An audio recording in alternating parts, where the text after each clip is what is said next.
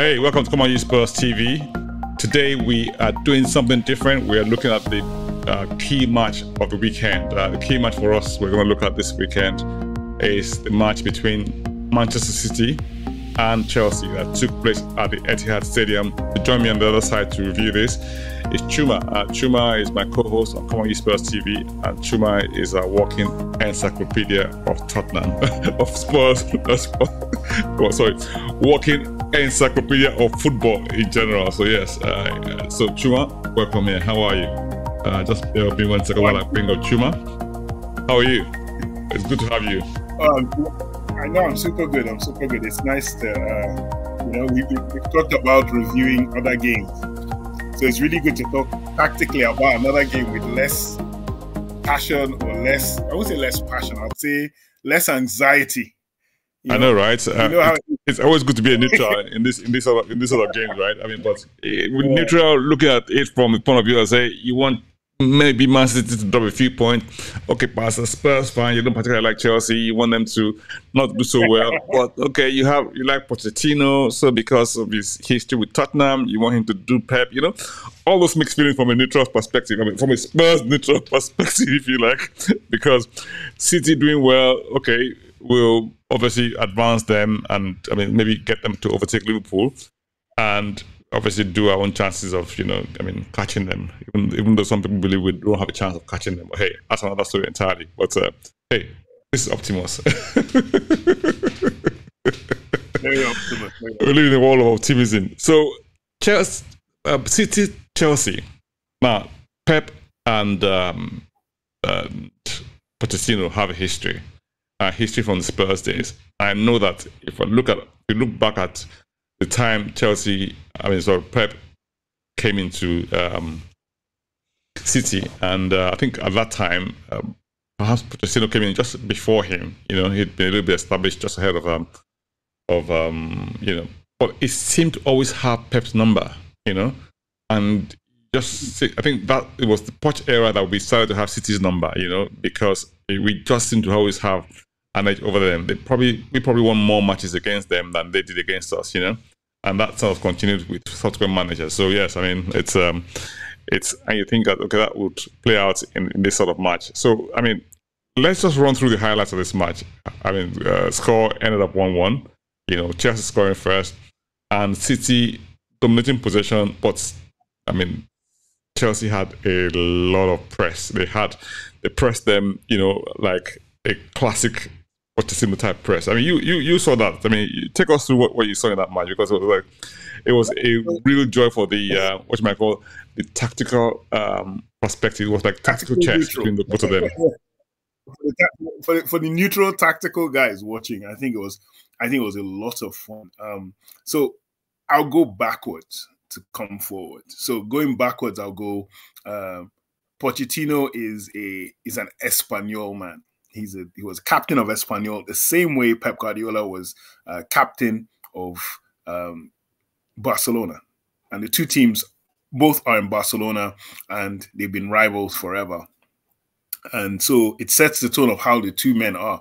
And in terms of their ideology as well, I think they have lots of similarities and differences as well in how they play. When they first met as coaches, I think this was around the time Pep had taken over Barcelona. Pochettino started off coaching Espanyol, saved them from relegation, and he played this game against Barcelona, where everyone expected Barcelona to win.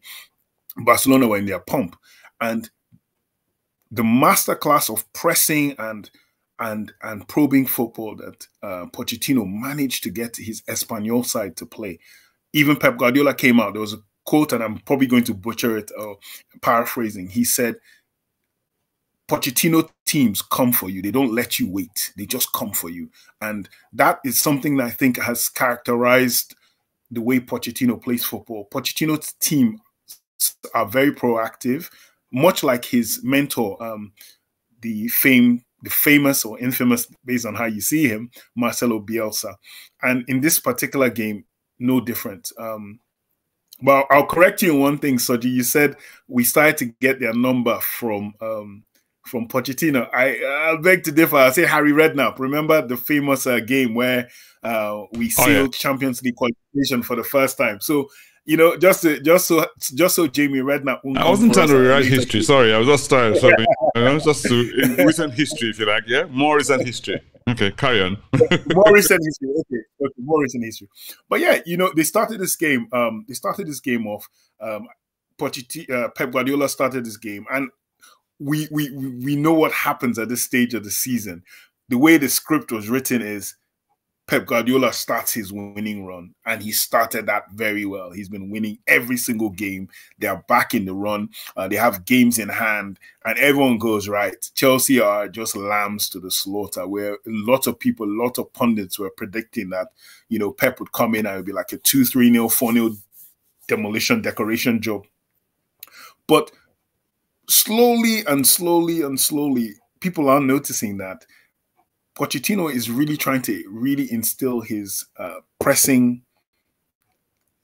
philosophy on his team. The problem has been that I think he's had a side that hasn't really reflected him, mainly because, as we know, a lot of the players were bought by the ownership, not by Pochettino, and he's been asked to solve the jigsaw puzzle, putting square pegs into round holes and vice versa. And it's not really worked out for him. And it's, you know, you can see it in the way the team is. I look at their anchor in Enzo Fernandez and Caicedo, and they're not exactly, you know, if you remember the Tottenham, Wanyama and Dembele, these guys are bruised brothers. They stay there. Their job is really to stifle and just move that ball. But you look at Caicedo and Enzo, and you can't really see that.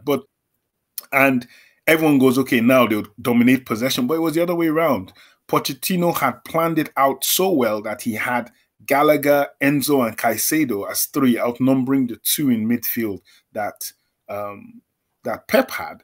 And then he had Cole Palmer and Sterling stay wide and then also help their fullbacks. So at no given time did Pep really have numerical superiority on any side of the pitch.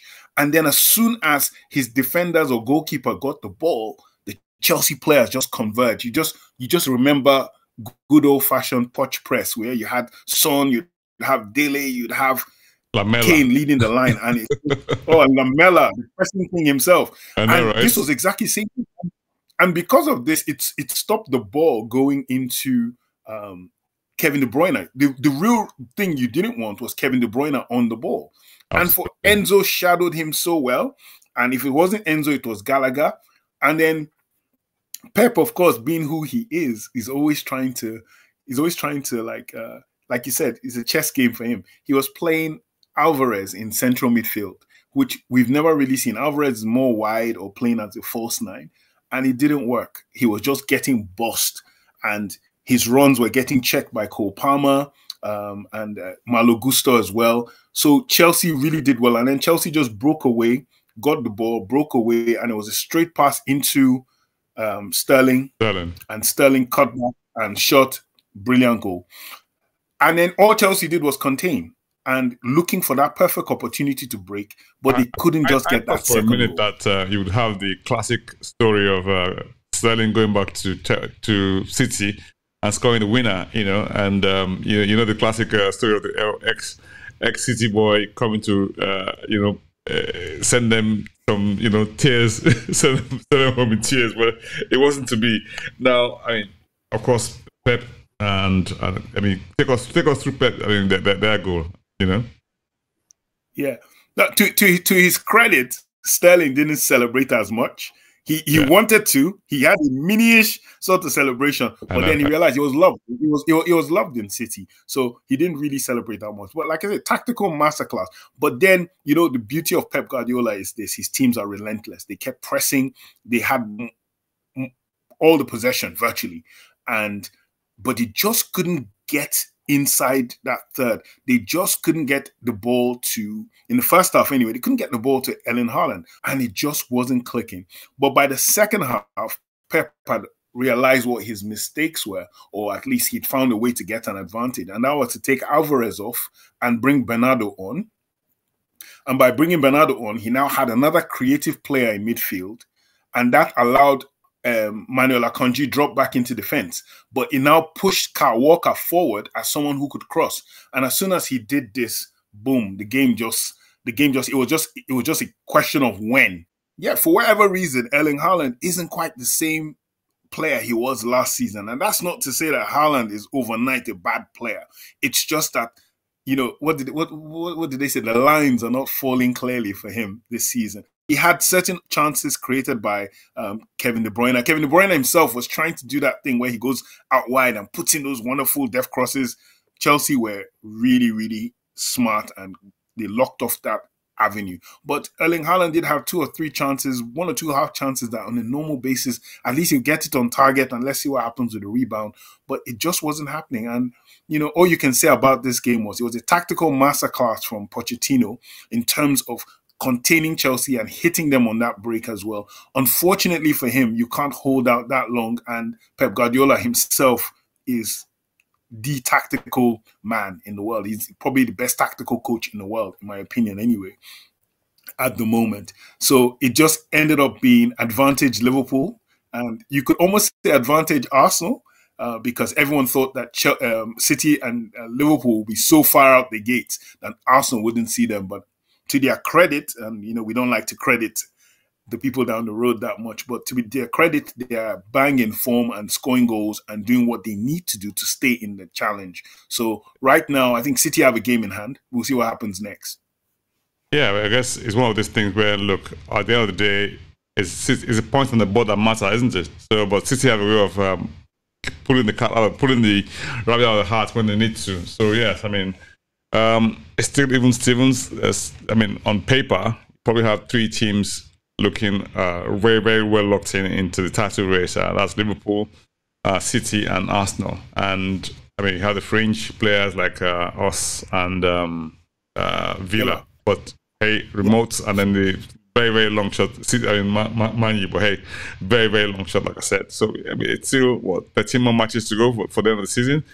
There's a lot to look out for, and yeah, we'd love to hear from you what you think of City's performance and Chelsea's performance. Is this a revival for Pochettino, or just one, highlight? I mean, headline performance against a top team, because they did that against us. They won against us at home, away, and get a good performance at City. So is it a beginning of a revival, or just one of these up and downs that they've had this season? We'd love to hear from you and hear your thoughts on that as well. This is Come On You Spurs TV. It's been great to have you guys. Great to have you talk to Chuma. Always a pleasure having you here. Thank you so much, guys. If this is your first time on this station, subscribe, leave a like, and also obviously share with your colleagues and friends, and hit the bell button to get notified anytime we go live. We'll look forward to seeing you next week when we talk about the highlights. Oh well, yeah, the key match of the weekend. I can't tell you what that is at this point. But yeah, we'll hit that next week, yeah, and we'll look forward to seeing you. Thank you so much, guys. Take good care. God bless. God bless. In the meantime, come on, you Spurs. Come on, you Spurs.